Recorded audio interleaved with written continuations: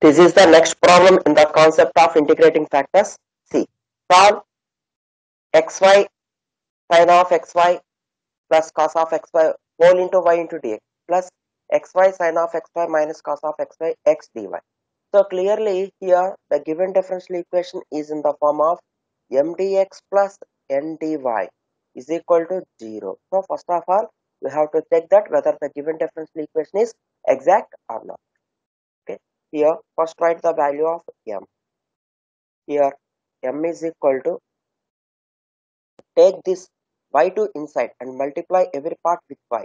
So xy into y, xy square into sine of xy. Here angle is in the form of xy. Okay, plus y into cos of xy. Okay, first calculate dou m by dou y. Knowledge of partial differentiation is very important to solve this type of mdx plus ndy is equal to 0 equations. Here we are observing that except by remaining are all constant. That's why x is constant term. I will write outside of the derivative, and derivative of y square into sine of xy with respect to y. So clearly here we are going to apply UV rule. Both are in product. That's why I will apply UV rule. See, derivative of y square is 2y. 2y into sine of xy plus, now y square is similar term. Derivative of sine of xy is cos of xy into derivative of the internal term xy with respect to y, which is x into 1. That's why you will get x only. I will write x here. Okay. In the second part also you should apply UV rule. Okay, because both the terms are in product and both the terms are have y variable. That's why. Now differentiation of y is 1 into v. So I will write cos of xy. Okay. And derivative of cos is negative. That's why I will write minus y into sine of xy into differentiation of the internal term with respect to y is x into 1. That's why I will write x here. Now this is nothing but 2xy sine of xy plus x into x square y square into cos of xy, okay, plus cos of xy, okay, and remaining terms are remaining term is minus xy sine of xy. Okay, you may written 2xy sine xy minus xy sine xy as xy sine xy plus x square y square cos of xy plus remaining term is cos of x. Okay, now we have to write the value of n. Here what is capital N? Coefficient of dy. Okay, which is, here also we have x in the outside. Take this x2 inside and multiply every part with x. So you will get x square y sine of xy minus x into cos of xy. Here we should find out dou n by dou x.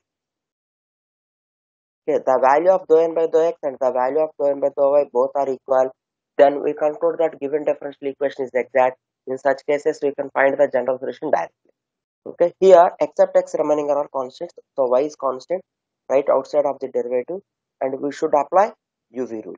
We should apply UV rule here. X square is the first term, sine of xy is the second term. Okay, derivative of x square is 2x into sine of xy is the similar term, plus now x square is the similar term, and derivative of sine is cos of xy. Again the internal derivative for angle xy with respect to x is y. I wrote here. Okay, I will write here. The derivative is completed for the first part. Now here also we should apply UV rule. Minus derivative for 1, derivative for x is 1, 1 into v cos of x minus, because in the outside we have a negative sign, x into derivative of cos is negative, that's why you will get positive, sin of xy into integral derivative for xy is y. I wrote here. Okay.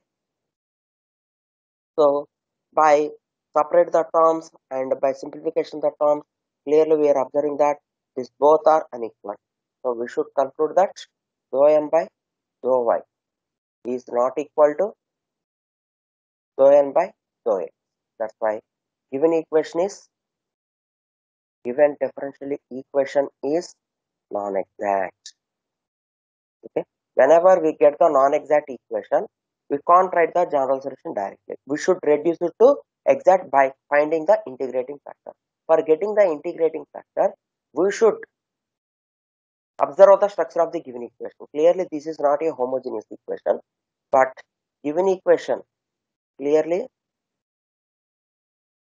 given differential equation is of the form,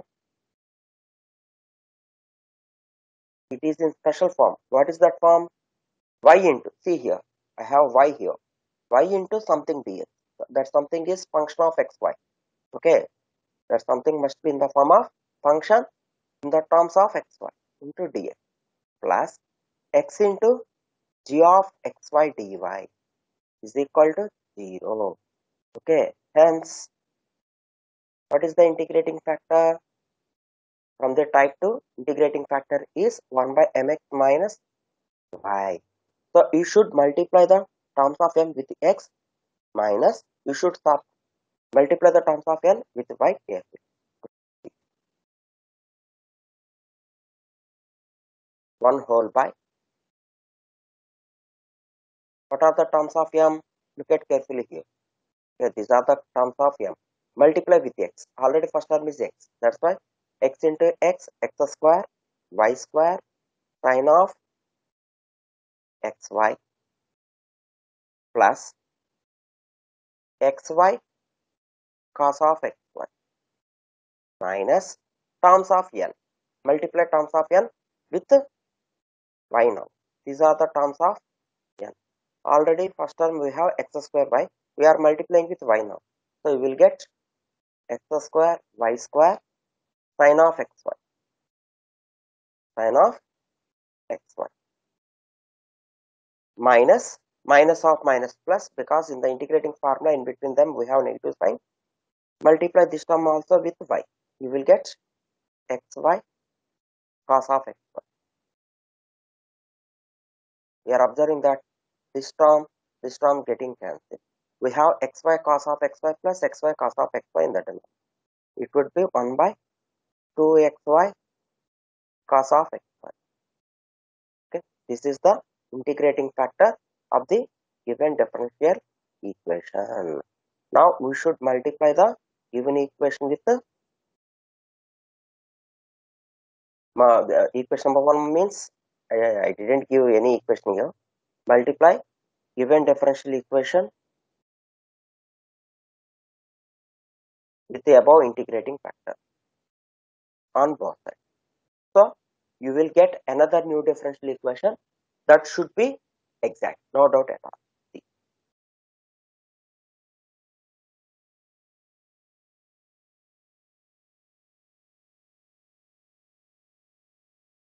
Now given differential equation becomes to how? Given differential equation becomes to xy sin of xy plus cos of xy whole into y. This is the first part, but we are multiplying with 1 by 2xy cos xy. So you should write 2xy cos xy in the denominator. Into dx is there plus xy sin of xy minus cos of xy whole by, already x is there, don't forget this x, by 2xy cos of xy. into dy is equal to 0. Okay, so clearly this is exact. This is exact now, no doubt at all. Okay, here you should write new term. Old terms are denoted with m, but new terms are denoted with m1. Okay, m1 and n1. What are m1? Separate the terms. This term by this term. So x getting cancelled, y getting cancelled. Sin by cos, it would be tan of xy, and 2 is there. So 1 by 2 into tan xy is the first one. Oh, here 1 by is also getting cancelled here. So you will get xx cancelled, and you have another y in the numerator. You have y by 2 tan xy plus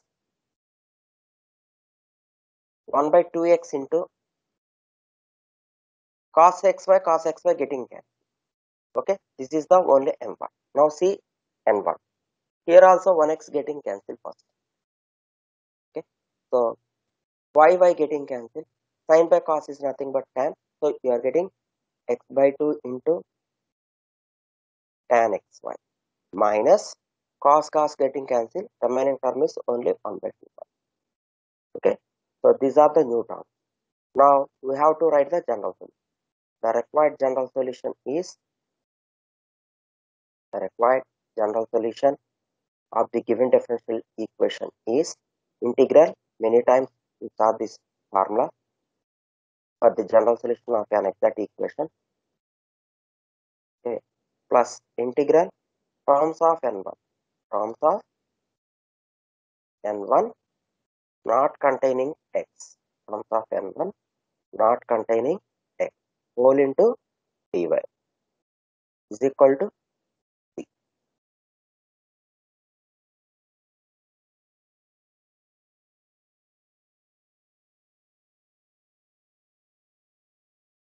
Of c.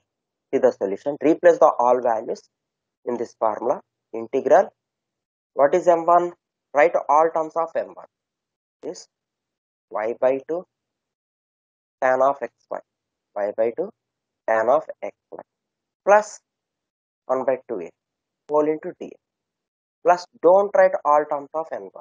We should write terms of n1 which do not containing x. See, this is the n1. So here x is involved. That's why don't take this first term. But in the second part, we do not have x. That's why we can take minus 1 by 2. Don't forget negative into dy is equal to c. We are observing that y by 2 is the constant term. So please write outside of the integration y by 2 into what is the integration of tan? We know that log mod minus log mod cos, otherwise log mod secant, as is secant xy whole by, we should write the coefficient of x. We are taking the integration with respect to x. That's why y is the constant. Please write y here plus 1 by 2 into log mod x minus 1 by 2 into log mod is equal to, I will take c by 2 instead of c. So all 2's are getting cancelled. Here also we are observing that y getting cancelled. So log m plus log n, according to the formula log m plus log n, it becomes x log of x into secant xy, and you can take this minus log by 2 this side. I will take here log c also, 1 by 2 log. So you will get log cy. So x into secant xy is equal to dy. This is the required general solution. Since all terms are have 1 by 2 and log is involved in every term, I will take here 1 by 2 into log c instead of, okay, since c is a parameter, we can take anything for c. Okay. This is the general solution of given differential. In this way, we can complete the problem. In the next video, I will give some more problems on the concept of integrating factors. Thank you.